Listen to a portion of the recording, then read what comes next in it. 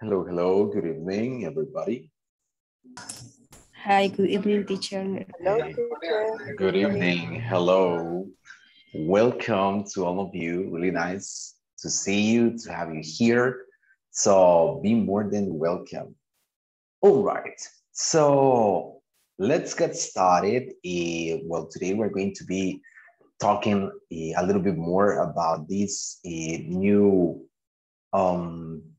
topic that we started yesterday, that is the present continuous. So we're going to be reviewing, well, one very specific use for it today. But before we start with that, let's just take attendance for the first time so that we can start. So just give me a second. Okay. Let's see.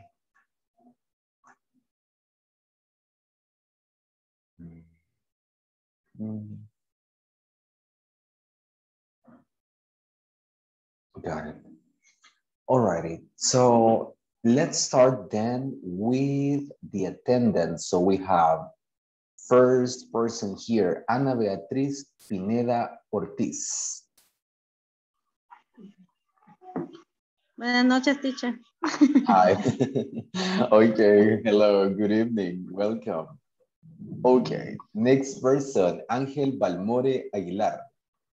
Present, teacher. Thank you very much. Angel, nice. Next we have Brenda Raquel Reyes. Hi, good day, present. Hi. Good evening, Raquel. Welcome. Sí, Nice. good evening. Welcome.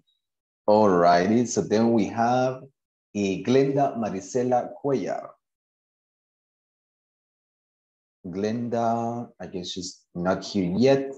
So then we continue with Iris Beatriz Cornejo. Iris, not here, I guess. So we continue with Josué Vladimir Alvarenga. Josué still not connected. So we have Carla María Beatriz Arana. Present, teacher. Thank you very much, Carla María. Nice. Then we have Carla Yesenia Lanza. Present. Thank you very much, Carlita Present. Lanza. Next person, we have Lucy Natalie Juarez. Here, teacher. Thank you very much, Natalie. Good. Let me see. Next, we have Marilyn del Carmen Solis. Present, teacher. Thank you very much, Marilyn. And let's see. Next person, we have Mauricio Emilio Alvarenga.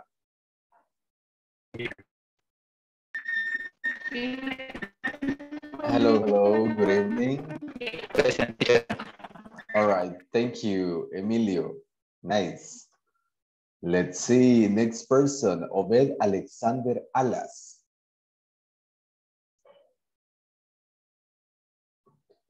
Obed. Here, teacher.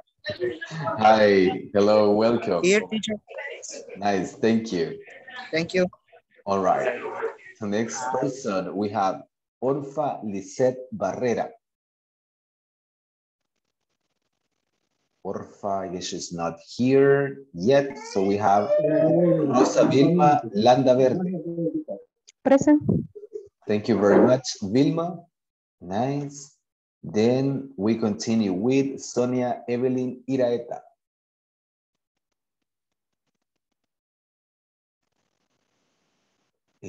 Sonia Evelyn.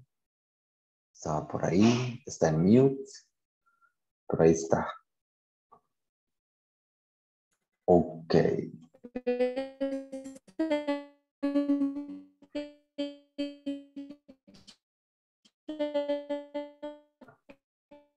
All right.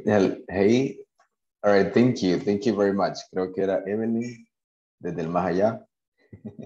So thank you very much. Good.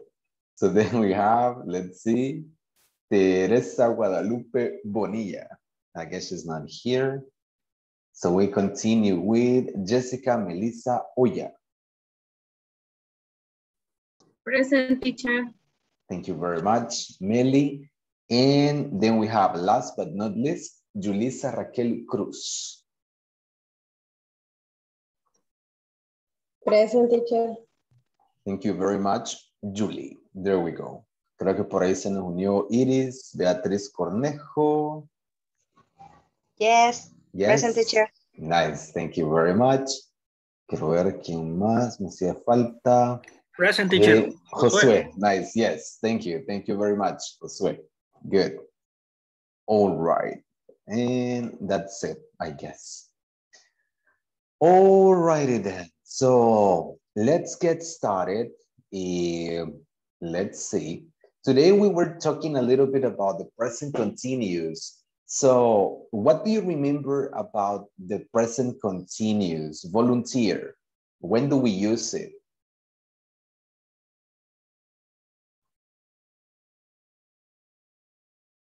When do we use the present continuous?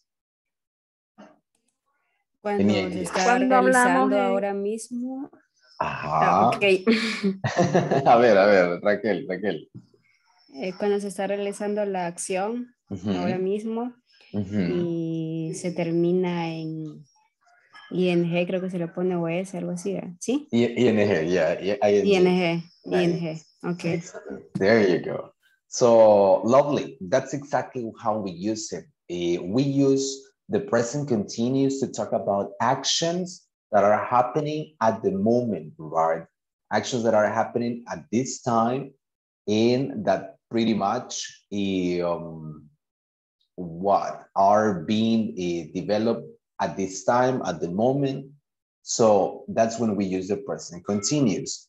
In terms of the structure for the present continuous, then we said that we use the ing for the verbs, right? Though there are a couple of things that we haven't mentioned about the present continuous. We're going to clarify a couple of little, let's say, loose ends that we have still about those verbs in ing. So we'll see. Now, before we start with today's, let me see. Where is it? Here. Before we start with exactly with what we have for you today, I want to show you just a little example on how to use the present continuous. So let me share my screen. Here we go. Okay then, so we're going to see a very short video about this guy who is going to be performing different activities here. So let's watch, let's pay attention, and then I'll explain to you a couple of things here. So here we go, listen.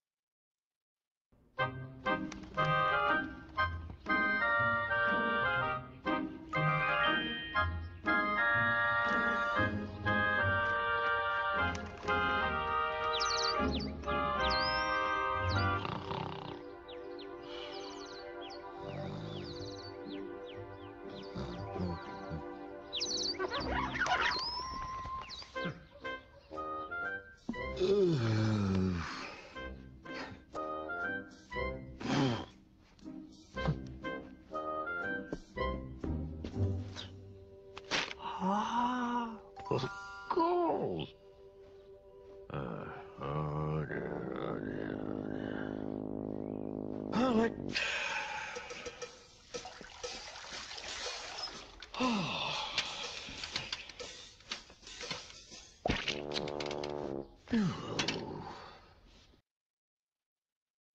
All right, if we make a little pause here, what's he doing? What's he doing now? Mr. Beans is washing the... Ay, ¿cómo se dice trastes, teacher? A ver. Dishes. Dishes. Thank you. Nice. So he's washing the dishes, probably. Very good. And what is he going to do with that thing? ¿Qué va a hacer ahí con el trapeador?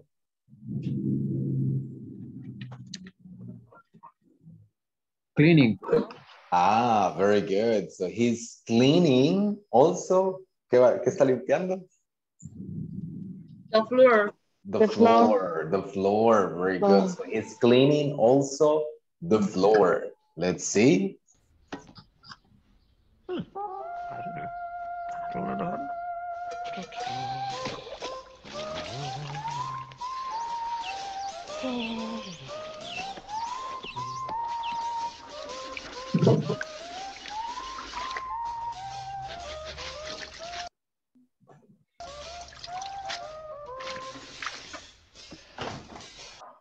What about now? What is he doing? Poor little bear. Yes, poor bear is, I don't know. All right. So what about this time? What is he doing?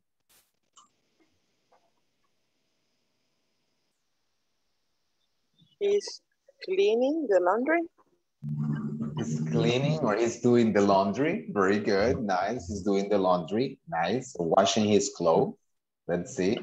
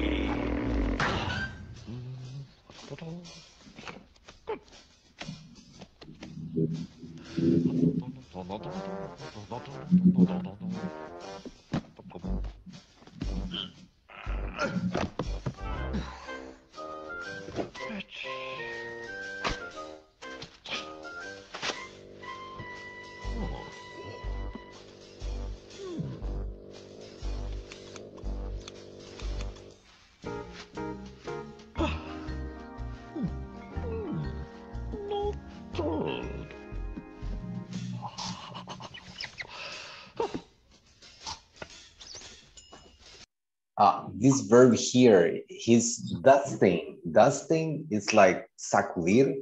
We have this word, dust. Dust, like dust in the wind, right? Polvo, right? So in this case, dusting, sacudir el polvo. So there you go. Let's see. Let's continue.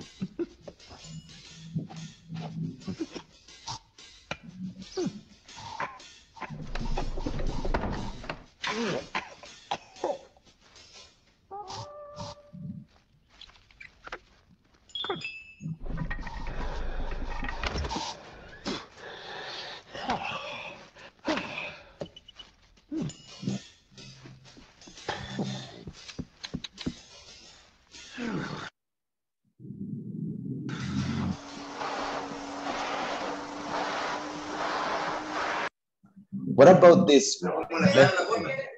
So, wait, tenemos visita. Let's see.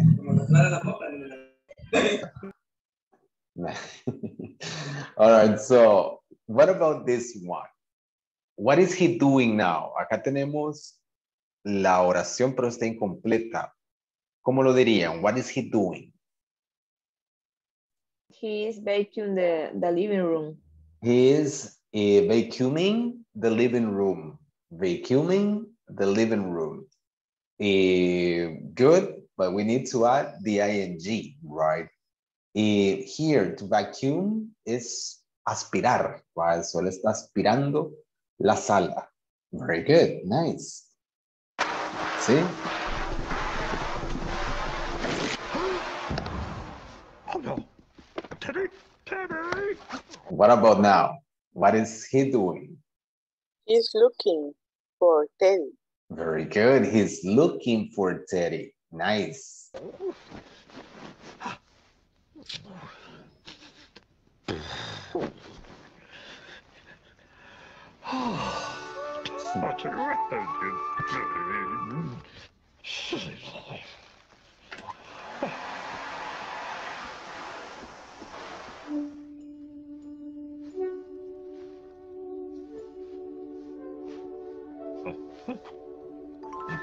What about now? What is he doing? He's checking his list. He's checking his list. Very good. He's checking his list. He's missing one thing.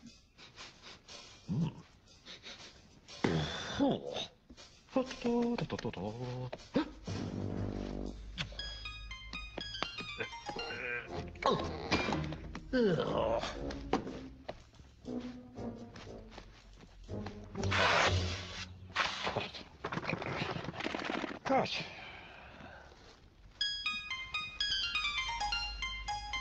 Good. What about now? What is he doing? He preparing his bath. Exactly. He's preparing his bath.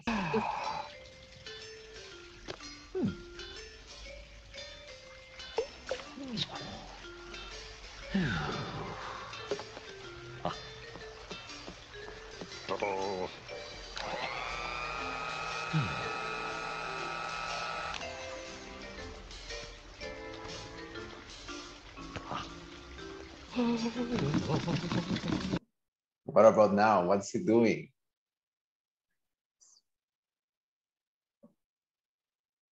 He's grating soap. Grating soap. Very good. Excellent.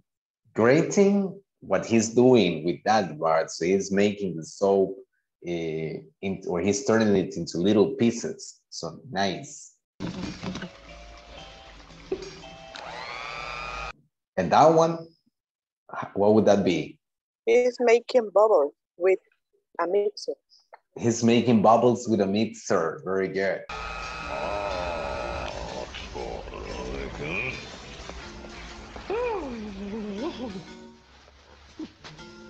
What about this one? He's taking off his clothes. He's taking off his clothes. Nice.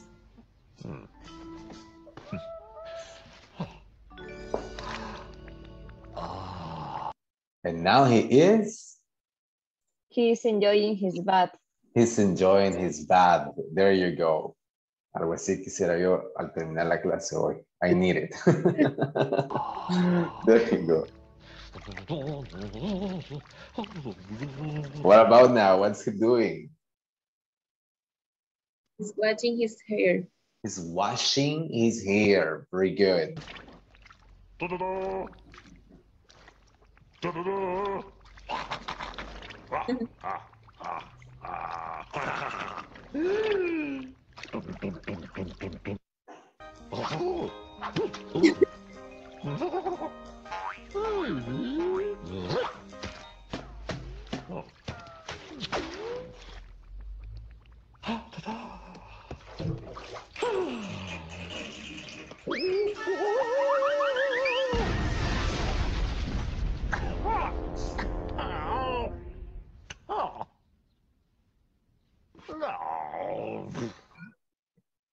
There you go.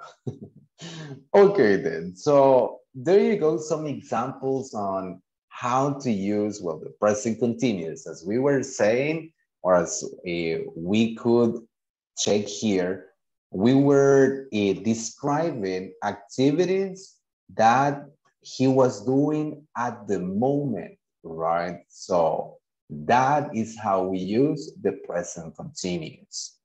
Now, let's see, now that we started with this, there are just a couple of things that I would like to explain to you before we continue. Now, Teacher, tell me. what do you mean great? Great. Ajá. Great. Grate creo que era. Yes, when we use the word great, we have this, how can we say that in Spanish? No escolares, es como... Rayar. Ajá, rayar literalmente, exacto. Pero no de rayar, de hacer rayas, sino de cuando tenemos una zanahoria, por ejemplo, el queso. Queso rayado. Exactly. Raspar. Raspar también podría ser. Exactly. Ajá. So, it's that action, right? De tener el raspador, creo, y pasarle algo así, ¿no? Para hacerlo como raspado, ¿no? So, we usually do that with cheese or with some vegetables. So, there you go. That's great. Okay, thank you. Nice. Okay. Now, there are some myths, or there is like this big myth about the present continuous that we have. I'm just going to type here. Myths about the present continuous. So before we continue with this, por ahí hay, yo lo llamo así, ¿no? Mitos sobre el presente continuo, cosas que por ahí uno se imagina, pero que tal vez a la hora de utilizarlo no es exactamente así. One of the biggest myths that we have for the present continuous or for the ing forms is that any verb can be used in the ing form for the present continuous. So, mito número 1, cualquier verbo puede utilizarlo en la forma ing para el presente continuo. Falso, right? No funciona exactamente así. So, no es que yo voy a agarrar un verbo y digo, le voy a meter el ing y ya lo hice el presente continuo y chivo. No es así nomás. ¿Por qué no, teacher? Me voy a dar unos ejemplos. If I say, I'm having a new pet. So let's say I have this example here. I'm having a new pet. ¿Cómo traduciría esto? Vale, o sea, en español, ¿qué es que diría ahí?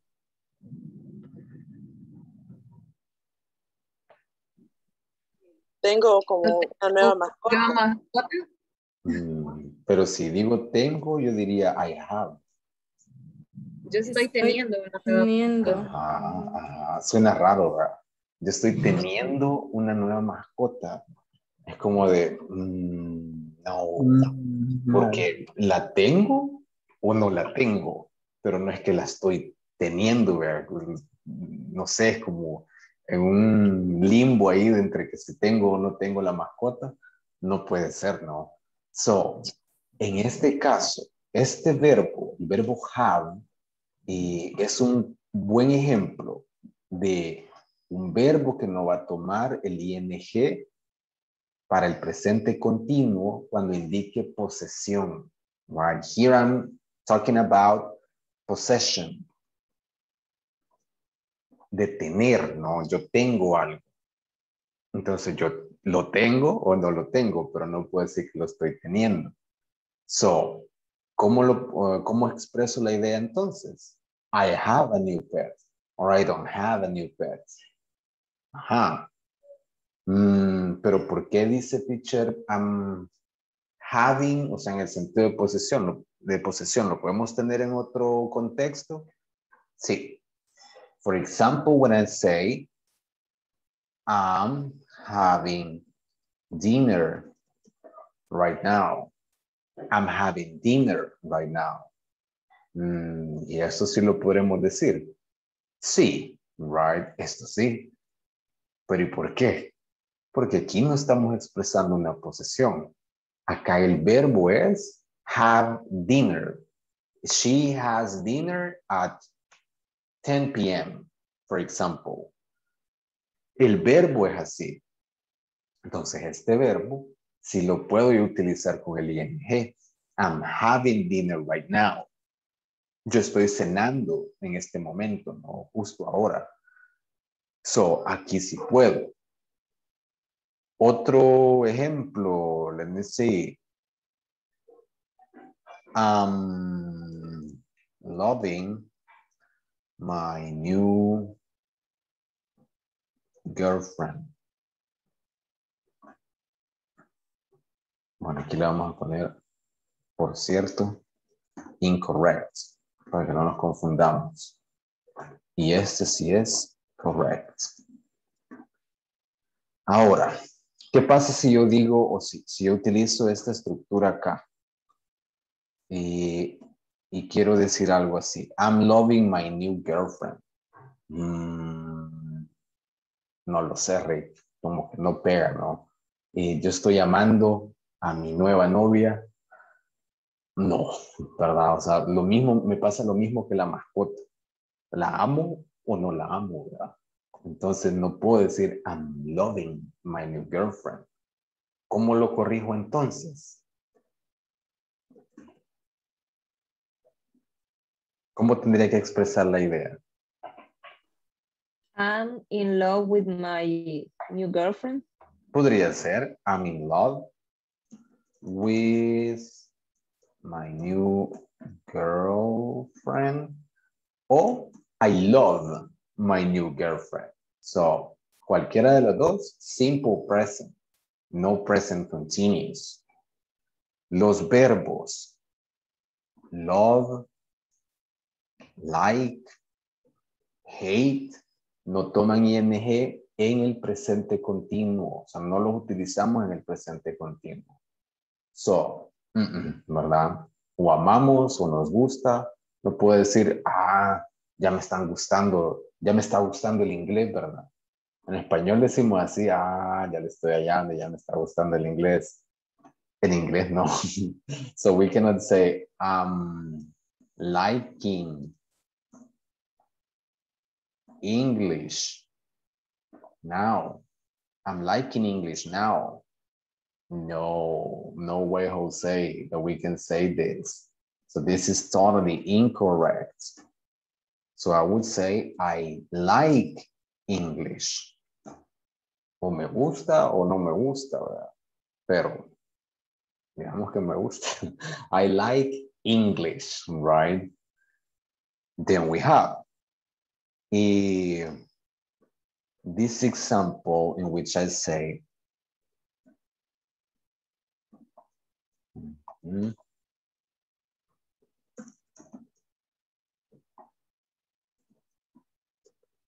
what about these sentences? ¿Estarán correctas estas oraciones acá? What do you think?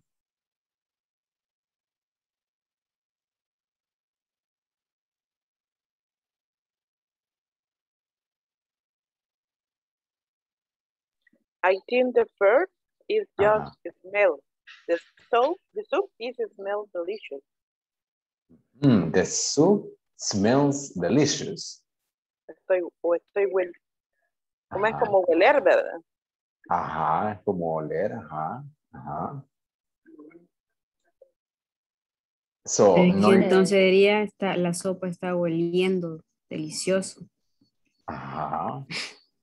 Y estaría correcto. La sopa está oliendo delicioso.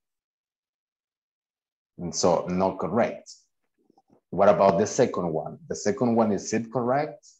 Sounds good to you? Yes. All right. So, yes. Yes, right. Very good. So you are right. The first one is actually incorrect. La primera no está correcta. So, ¿qué es lo que diría acá? Como decía Carla María, lo mejor que puedo hacer aquí es utilizar el simple present. The soup smells delicious, right? Smells delicious. Huele delicioso. Pero no puedo decir it's smelling porque la sopa no tiene nariz para oler, ¿verdad? Puede ser que sí despida un olor agradable. That's something understandable. Y entonces digo, it smells, pero no it's smelling. En la segunda, sí.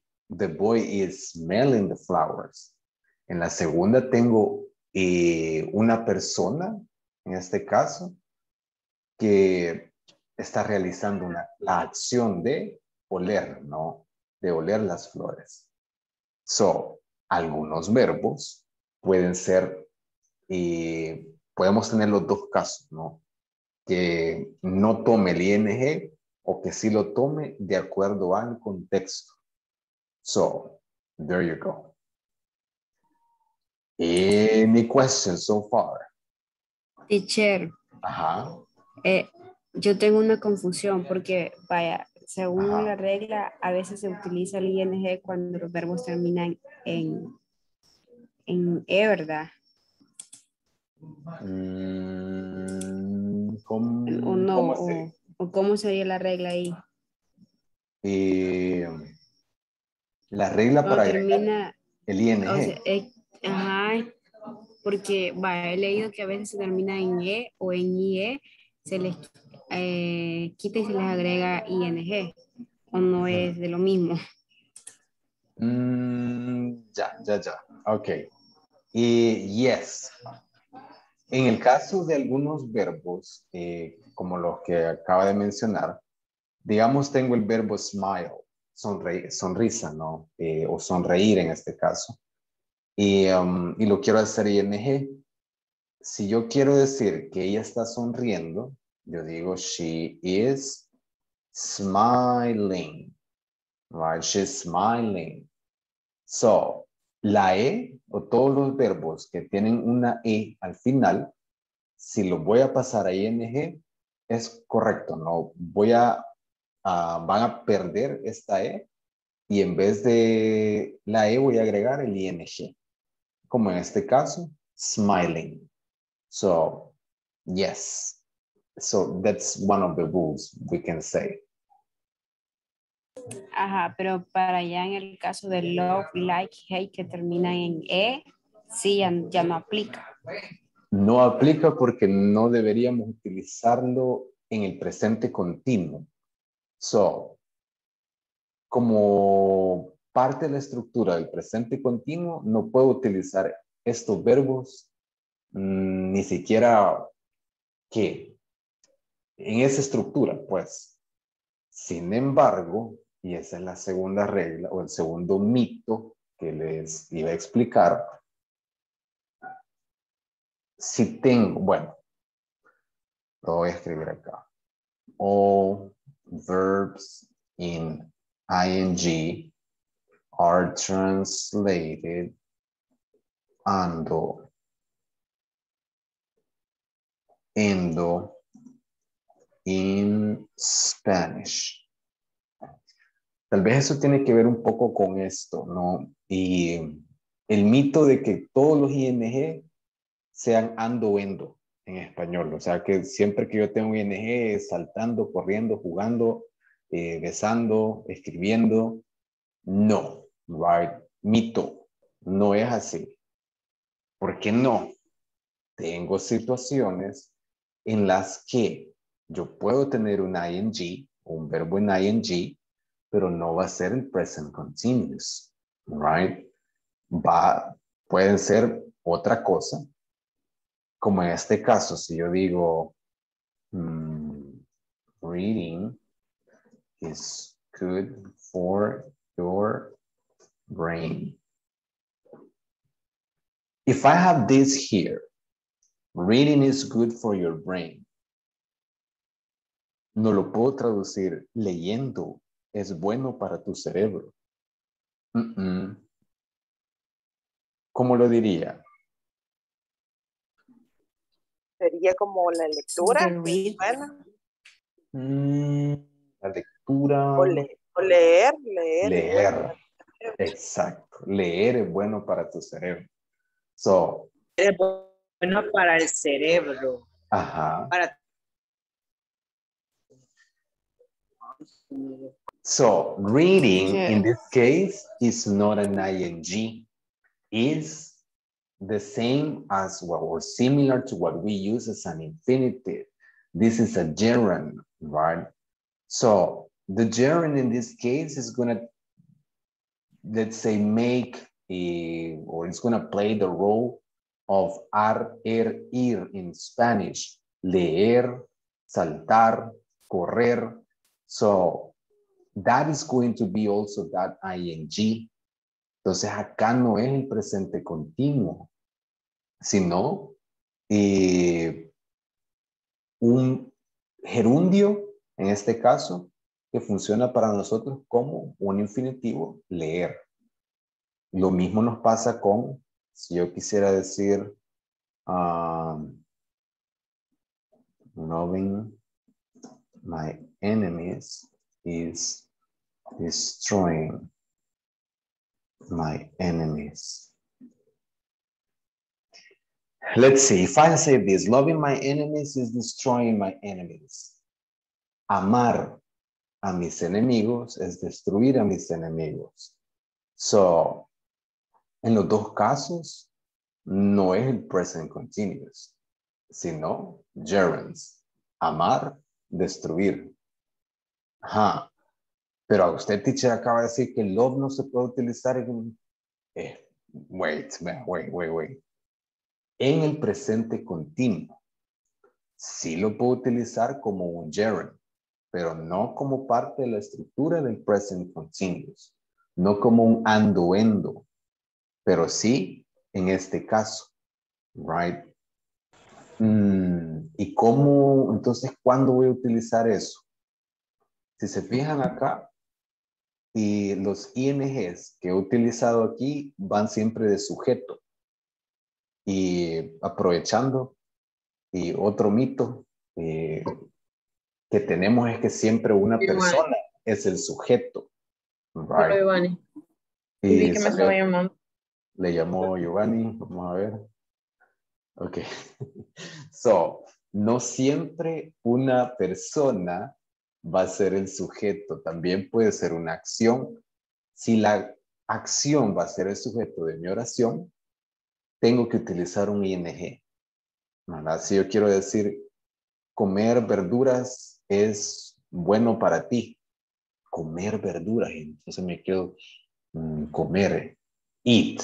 Right? Y yo digo, lo primero que se me viene a la mente tal vez eat vegetables is good for you. Y entonces acá tengo un problema. Y esto es algo que nos pasa a la hora de hablar. Y traduzco literalmente eat, comer, vegetables, vegetales, is good for you, es bueno para ti. Me da el problema entonces que tengo eat como un verbo principal porque no está conjugado y tengo is también como un verbo principal. Entonces los dos están ahí chocando, ¿no? ¿Qué hago entonces?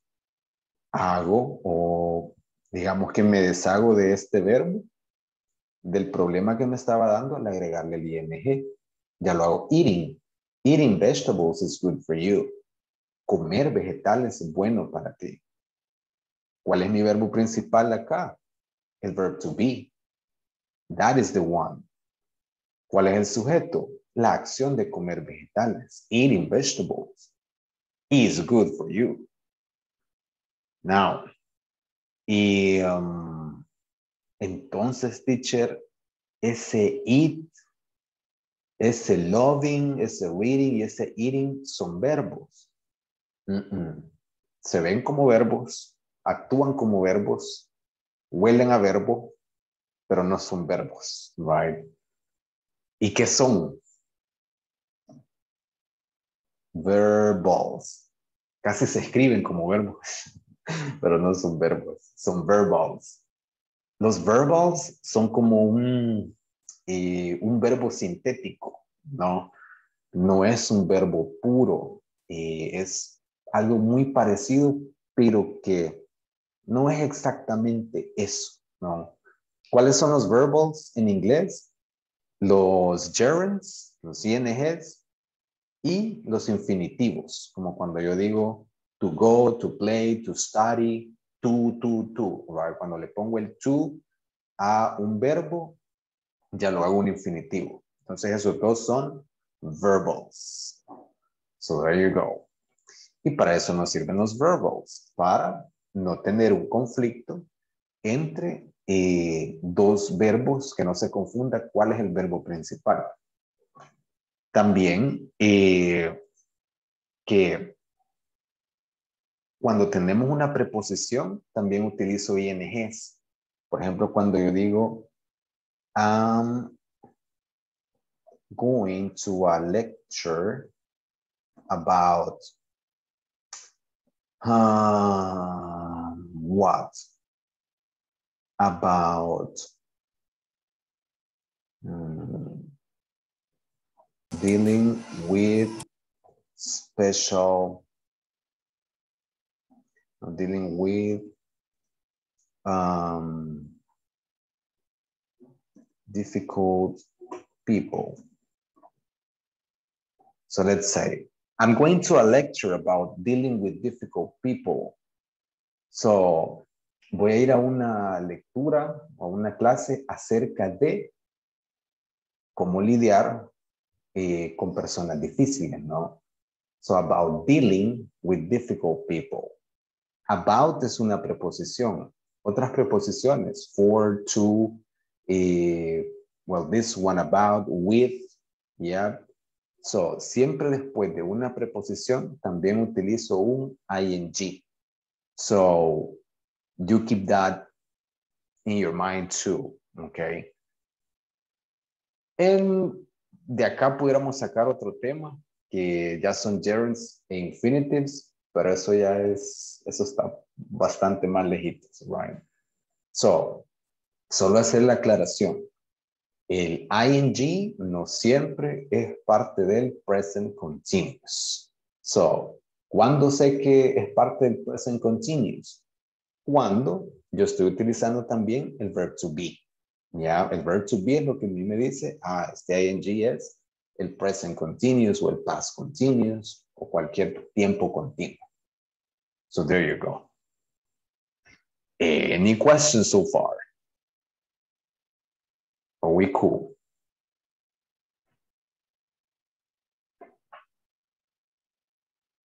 So no questions. So let's see. Tan, tan, tan, tan.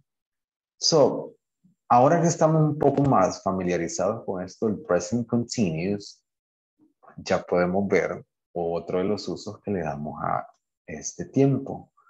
So, let me share my screen one more time.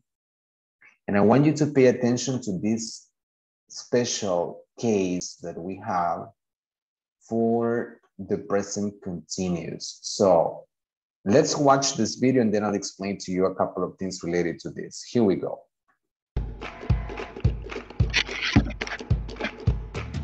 Hello guys. Today we are going to see present continuous for future. In English, we use present continuous to talk about decisions that we have taken in the past and will take place in the future. For example, I'm studying English, or I'm eating breakfast, or I'm drinking soda.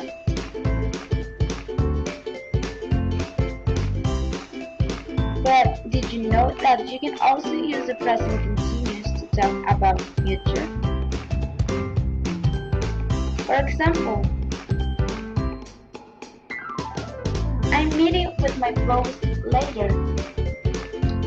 A meeting is the present continuous and later today places the event in the future.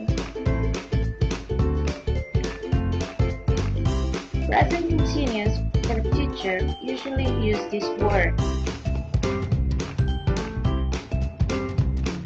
Words like later, tomorrow, this weekend, next week, next month, next year, on Monday, on Tuesday, on Sunday.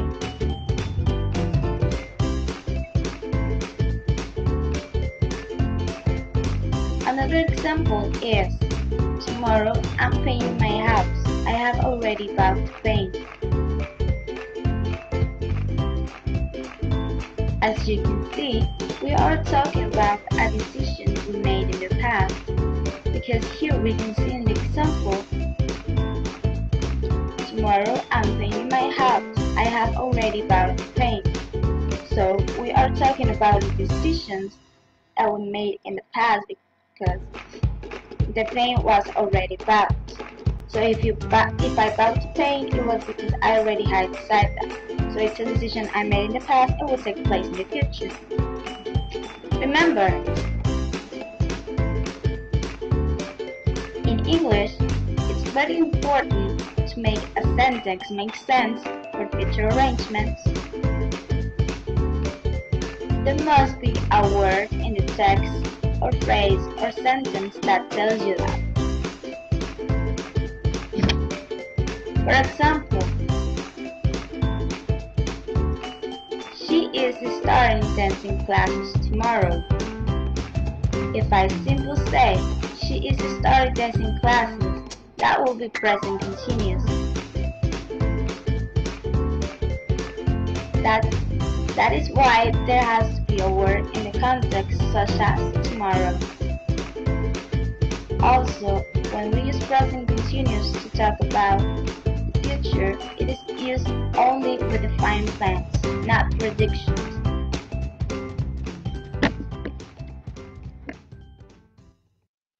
Created using Powtoon. All right. So there you go. So, ¿cómo así, teacher? Que eso del ING, que present continuous para futuro, ya me perdí, ¿verdad? Ya no sé para qué lo ocupamos. Wait, here we go. Let's see. Maybe we have heard, and probably if you have taken English classes before, you might have heard something about will and going to. So we are used to believing that this is the future. So this is future in English. So we always use will and going to, and that I guess it's the most common thing that we're going to hear in English classes.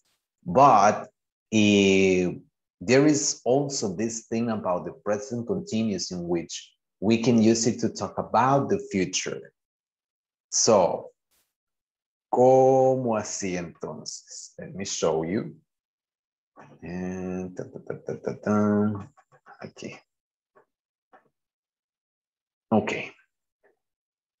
Como decía acá en el video, también puedo ocupar el presente continuo to talk about future plans.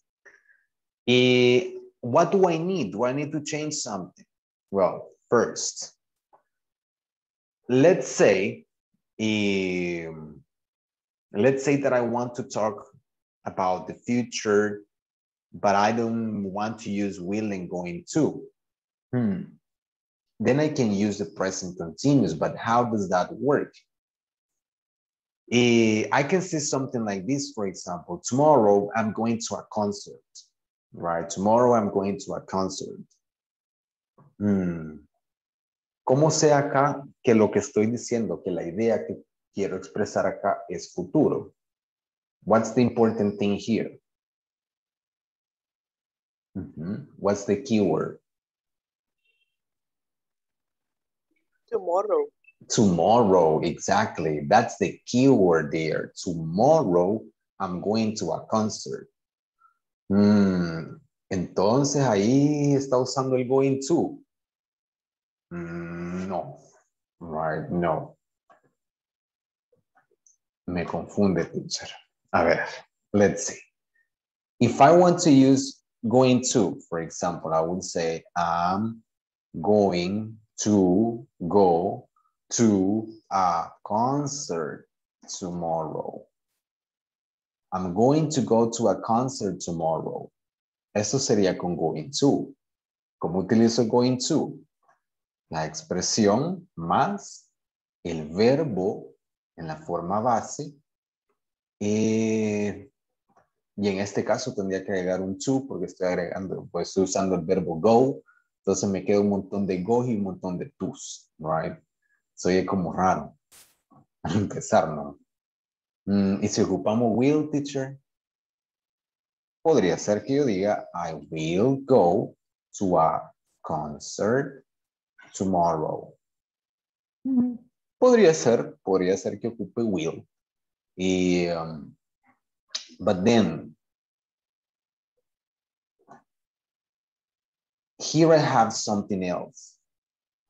Lo vamos a anotar acá también. I'm going to a concert tomorrow. So, una de las mayores confusiones que tenemos con el going, con el present continuous a futuro es con el verbo going, porque mucha gente se confunde que si entonces es going to, o entonces qué es, o es el present continuous, etcétera, etcétera. Y si se fijan, la diferencia entre ocupar going to para futuro y el present continuous es que nos ahorramos un par de cosas acá. I'm going to go to y I'm going to a concert. Acá solo estoy haciendo el ing del verbo go. That's it. Acá sí estoy ocupando una estructura extra que es el going to. Go más el verbo. So, y ¿cuál es la diferencia? If I use I'm going to o will, going to, si yo estoy seguro de que eso va a pasar, ¿no? En un futuro, es algo de lo que yo estoy seguro que voy a hacer en el futuro. Will es con un poquito de incerteza, o sea, como que puede ser, ¿no? No sé, no es tan seguro como ocupar going to. También will lo utilizo como para dar predicciones, cosas que pueden o no pasar. Y también para eso ocupo will. Pero el present continuous para futuro me sirve para dos cosas o de dos maneras. To talk about scheduled events and the near future. So, el futuro cercano y eventos que ya están agendados o calendarizados. Para eso ocupo el present continuous para futuro. Podría decir, joining the meeting in 5 minutes. So here we have this example. I'm joining the meeting in 5 minutes. Me uniré a la reunión en 5 minutos. Me uniré. En 5 minutos, híjole, es muy poco tiempo como para quizás utilizar going to o will. Nos queda muy grande. Creo que esos tiempos como para hablar de este futuro tan cercano. Entonces, ¿qué ocupo? Present continuous for future. I'm joining the meeting in 5 minutes. We are finishing the class in 1 hour. I'm taking attendance in 5 minutes. I'm having dinner in an hour or so, etc., etc. So, this is how we use present continuous for future. Let me show you some more examples. So I have, let's see, this weekend I'm meeting John.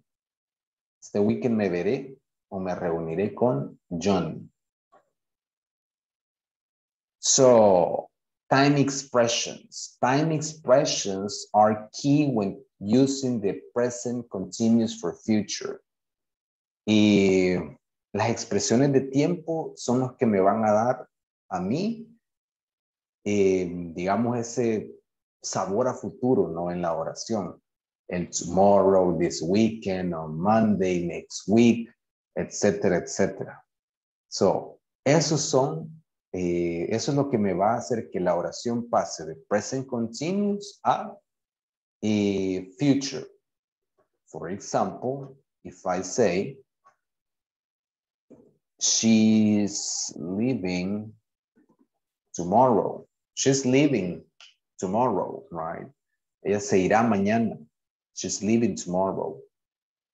So, si yo le quito este tomorrow here and I say she's leaving, ahorita se está yendo. She's leaving. Ella se está yendo. But she's leaving on Sunday. Ella se irá el domingo. Changes, right? Y cuando nosotros ocupamos a veces expresiones con el futuro cercano y ocupamos will o going to, una persona que habla inglés nativo nos va a entender la idea, pero se va a quedar así como de, no lo sé, tal vez no es así como lo diríamos nosotros, ¿verdad? Para ellos es mucho más natural y de hecho ocupamos más el present continuous for future que will y going to. El will y el going to me sirven más para hablar de cosas que, híjole, que van a pasar el otro mes, next month, next year. I can use will and going to. But for things that are going to happen today, the same day, you better use present continuous for future. Si yo quiero decir, hoy voy a salir a cenar con mis amigos o con mis amigas. So, I'm going out for dinner with my friends. I'm going out for dinner with my friends. Porque es algo que voy a hacer hoy en la noche. No, I'm going out for dinner. Eso está muy cerca. Mejor no uso ni will ni going to. Es más natural ocupar en este caso present continuous for future. So there you go. Okay. So let's see. Dun, dun, dun. Well, here we have some examples. I'm seeing some friends tonight. She's leaving on Friday. Are you meeting him this weekend? And here we have like an agenda, right? We have an agenda with some events there. So for example, we have this one, 9 a.m. doctor. So I would say, I'm going to the doctor on Monday at 9 a.m. Right? I'm going to the doctor on Monday at 9 a.m. Present continuous for future. How would you say this one here? 12 p.m. lunch. Micaela, let me see. Let's see. Natalie.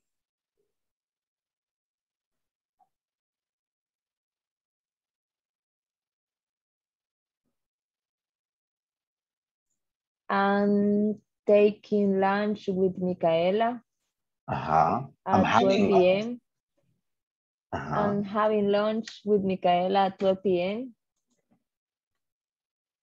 When? Monday. On Monday, right? Very good. I'm having lunch with Micaela at 12 p.m. on Monday. Very good. What about 10 a.m. meeting? Let me see. Marilyn.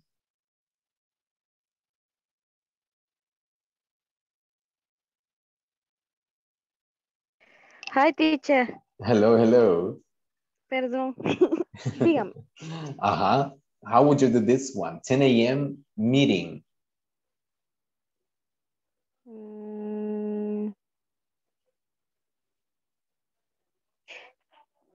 Es que me perdí, teacher. Tengo que hacer una oración, ¿verdad? Algo así. Es que andaba trayendo agua. All right. We are Estoy talking about utilizando the el near going to, future. ¿verdad? No, no, no, no, no, no, no, no, no, no, no, no, no. Ay, no. Olvidémonos del going to the will. We are Ok. talking about present continuous for future. Ah, ok. Uh-huh. How would you use it? El Por ejemplo, present continuo me dijo, ¿verdad? ajá, por ejemplo, decíamos, bueno, Natalie nos dio aquí el ejemplo. I'm having lunch with Micaela at 12 p.m. on Monday. ¿Cómo haríamos esta que está acá? 10 a.m. meeting. Meeting. Uh-huh. I Ajá. am meeting. Ajá.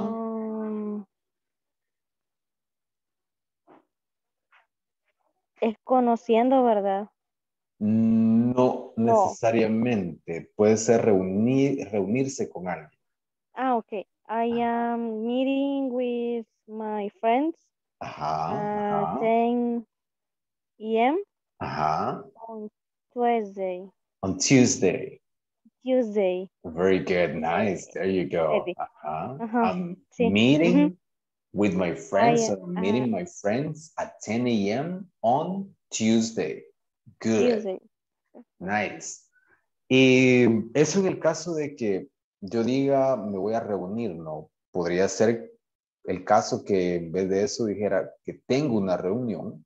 So I'm having, or let's say, no, I'm joining a meeting at 10 a.m. on Tuesday, right? So that can be too. All right. What do you think about this one? Tennis, 3 p.m. Carlita Lanza.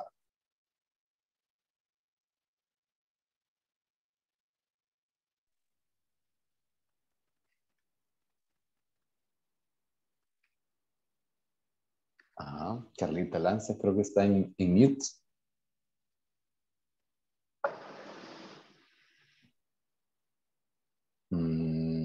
I Ajá, play nice. tennis at 3 p.m.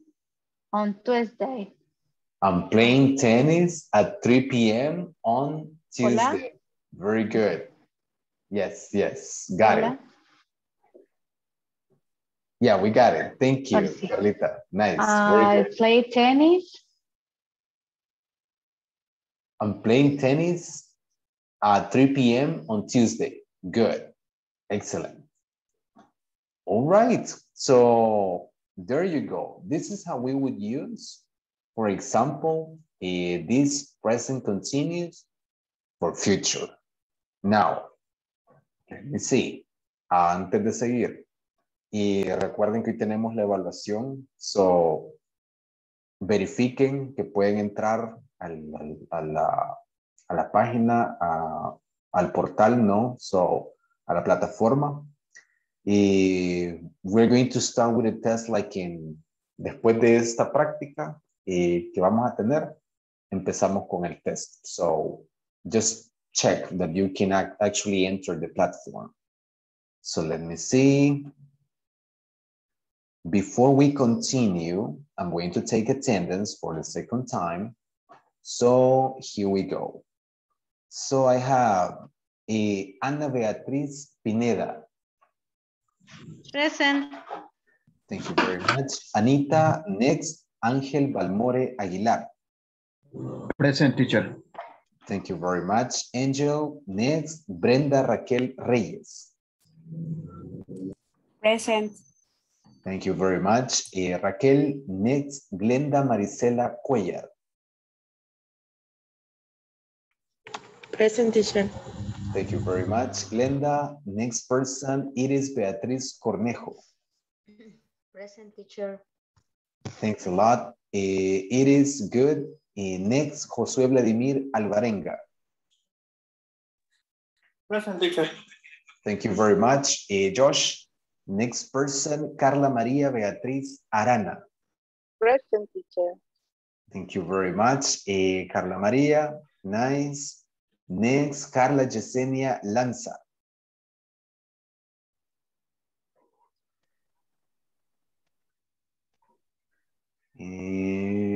Carlita Lanza, creo que tiene problemas de audio. Yeah, pero ahí está, nice, Carlita. Present. Ahí está, está bien atrasado el audio. All right, nice. So let's see, next person, Lucy Natalie Juárez. Here, teacher. Thank you very much, Natalie. Good. So we continue with Marilyn del Carmen Solís.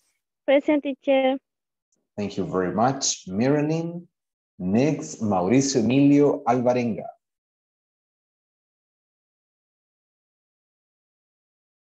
Emilio.